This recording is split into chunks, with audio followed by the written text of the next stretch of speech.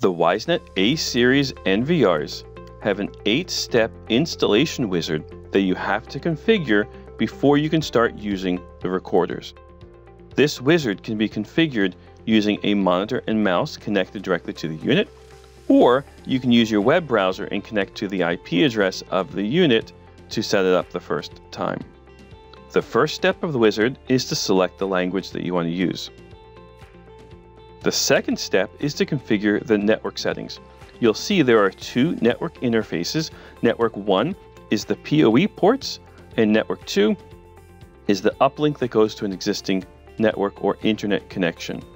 You can specify a static IP address or a DHCP dynamic IP address that you're getting from your router. Make sure to enter the proper subnet mask, default gateway, and DNS settings for your network. You can also specify to turn on the DHCP server for the networks.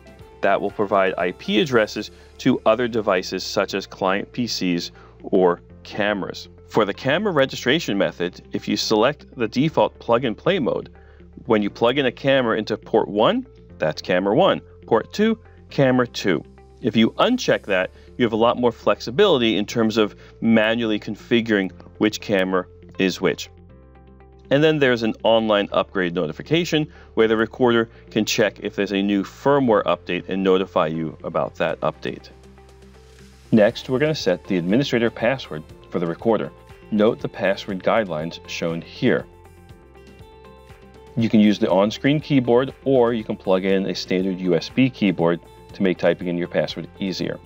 Type in a secure, complex password, and then you'll confirm it a second time.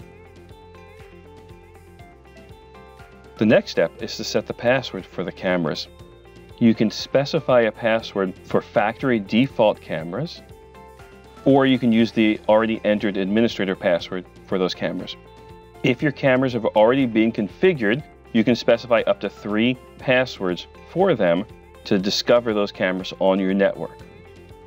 The next step is to set your time and date format, time zone, and daylight savings time.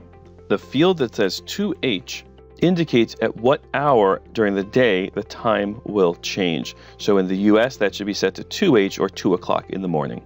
Next, you can specify your monitor resolution depending on the monitor that's connected.